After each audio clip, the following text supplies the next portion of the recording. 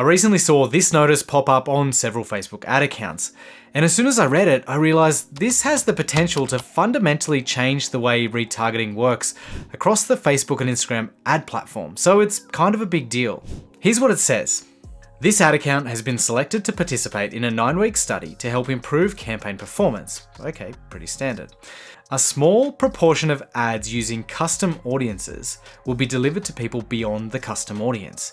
Expanding your audience is often an effective way to improve results, but you can opt out. And that notice did come with a button and an option to opt out. I'll tell you what I did shortly. Now, the first thing to pay attention to here is that it is just a test. This isn't something that's been rolled out across all accounts yet. But it does follow a trend, and the trend indicates that it is likely that this is something that we may see rolled out across all accounts in the near future. That trend I'm talking about is the addition of lookalike audience expansion and detailed targeting expansion, which we saw not too long ago. That means that now Facebook will go outside of your lookalike audiences and your interest targeting and find new people to advertise to, even if they're not in those target audiences. So to see this happen to custom audiences now wouldn't be a big stretch. So what does this all mean, and why is it potentially such a big change? Well, custom audiences are fundamental to the way retargeting works on Facebook. It's how we do things such as showing ads to people who visited our website, or maybe people who are already on our email list, or perhaps people who are already in our sales funnel. They're a powerful tool for putting really specific ads in front of very specific people at just the right time.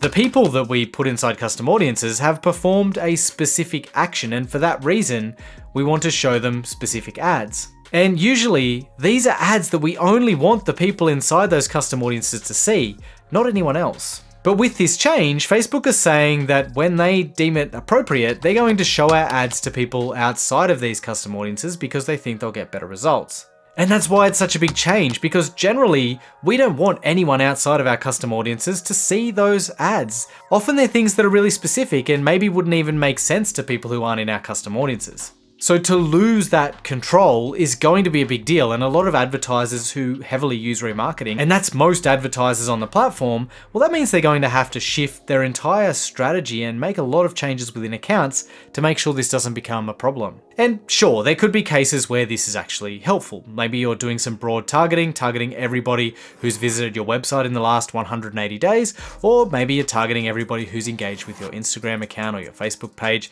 in the last year. Now, in those cases, having Facebook go and find more people like those audiences could actually help, because it's going to expand your audience and perhaps reach more people.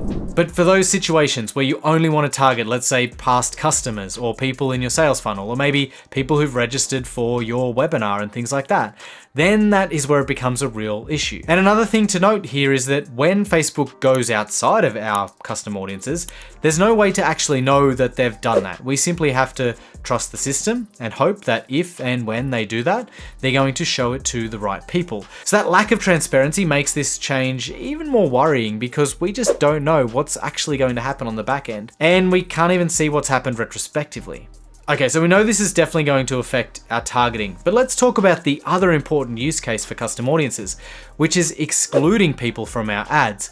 Often we use custom audiences to make sure that people who shouldn't be seeing our ads don't see them. Let's say somebody has already purchased one of our courses or programs. Well, in that situation, we wouldn't want them to see ads for our course anymore, so we use a custom audience containing all of our customers, and we exclude them from our ad set. Another example is for a webinar. Once somebody's registered for a webinar, we don't want them to continue seeing ads for that webinar, so we use a custom audience to exclude them.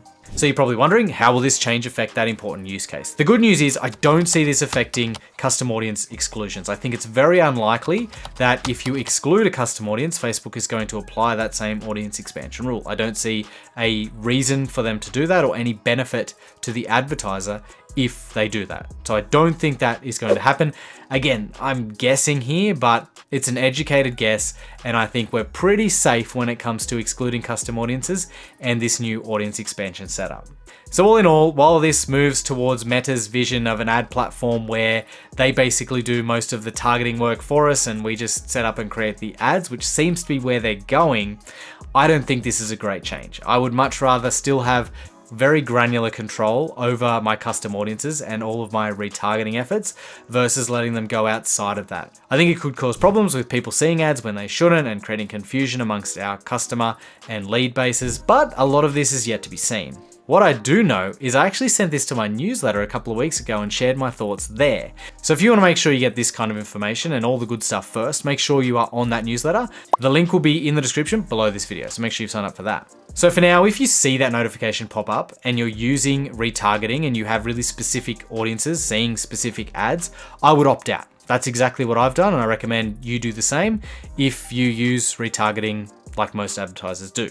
And just be aware that this change is in the works. It might be rolling out on a broader scale in the not too distant future. So be aware that it might be coming. And if it does, you might have to rework some of your campaigns. And since Facebook seemed to be moving to this world where we're relying more on their AI and their algorithms to do a lot of our targeting, we can actually do more targeting with our copy and creative. I cover that in more detail in this video, so make sure you check that one out next. Until next time, I'll see you soon. Bye.